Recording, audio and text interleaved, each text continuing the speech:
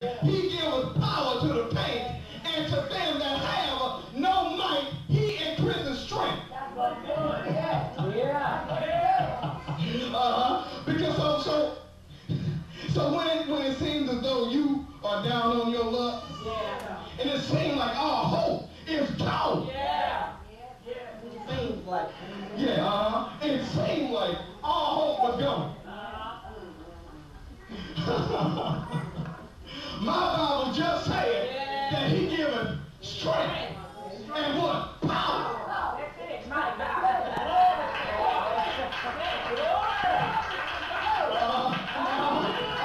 And so watch this. And then it says, even to the youth shall faint, okay? Even the youth shall faint and be weary. And then it says, and the young man shall utterly fall. Now watch this. It doesn't mean that you have an excuse for sin when you fall. That means it's a mistake. That's what it's saying. Mistakes utterly fall. Okay? Not constantly sit up there trying to do what you want to do and trying to fall in your sin. So if you make a mistake, you understand then that once you have made a mistake, that is your uttering fall. Okay? But that has no means of you making it your option to sin every time. That's right. So it says right here, it says that he, the young man, okay, shall utterly fall. But then it says in 31, what did it say? But they that wait upon the Lord. They that wait upon the Lord shall what? Renew their strength. That's what he said. Wait a minute, because you got to understand what this means. It said, he that waiteth upon the Lord shall renew. Now watch this. Renew means change. Now watch this. Mess me up. Changing your strength to another dimension. It said, renew his strength. So in other words, every time I wait, my strength is renewed, yet changed to a higher depth in God.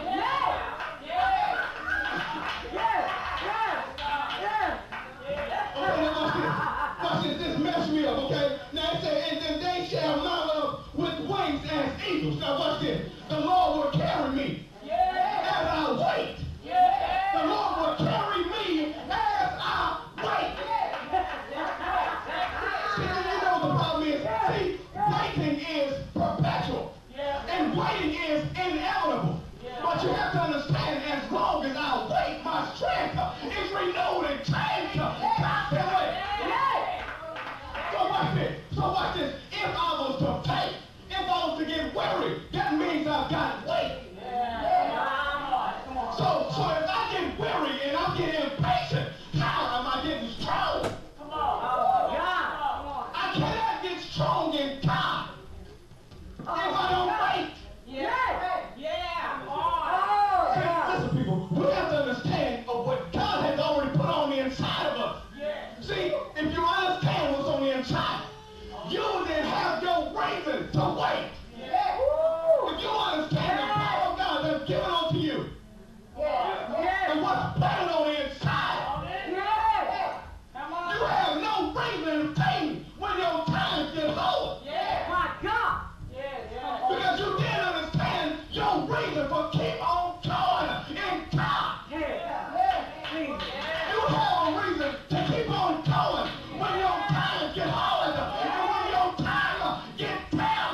You understand because of what God has put on the inside. And what he calls me to look forward to.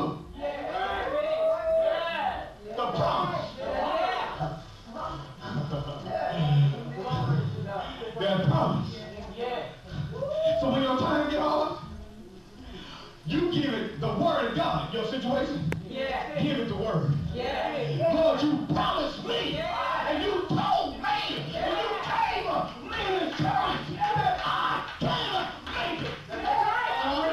And so when you lose your job, and when you get down on your luck, you get all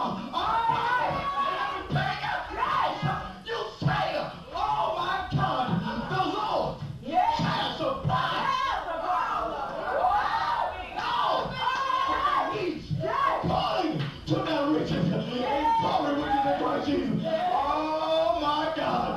Oh my God. So you understand then that I have a God that's bigger than my problem, bigger than my circumstance. And he stands up in me when I am low in my town. Glory! My God! Glory to God. Glory to God. He's bigger than that person that got that attitude. I'm telling you, he's bigger than that person on your job. He's bigger than your home problem. So I have no reason to faint. Because I understand if I wait with fainting, that means I have lost the fight. That means that I have detoured from the plan that God has stored up just for me. You understand what I'm saying? So you have to understand the plan that God has for your life. See, we you know what we miss? We miss the point at we don't think that waiting is a part of God's plan.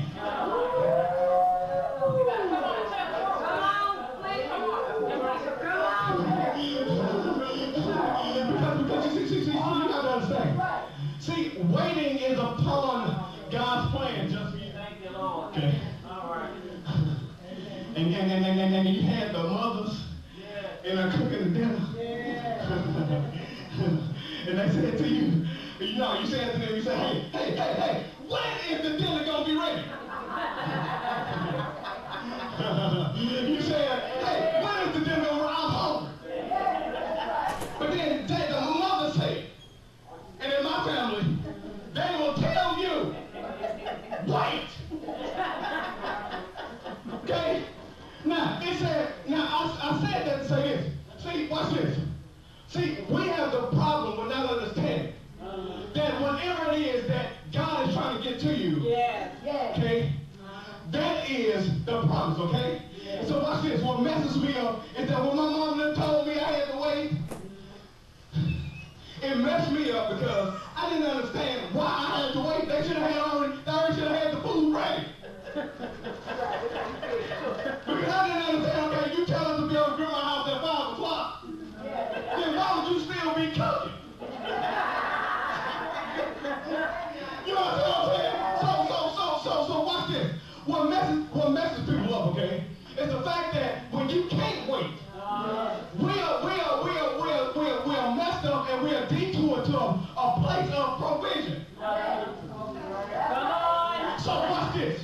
If I didn't wait on my mama to fix the Thanksgiving dinner, I didn't wait for every mother to fix the Thanksgiving dinner. That means I was saying to myself, look, forget it, I ain't waiting. I'm going to go to Burger King and get me a nice little Whopper or something.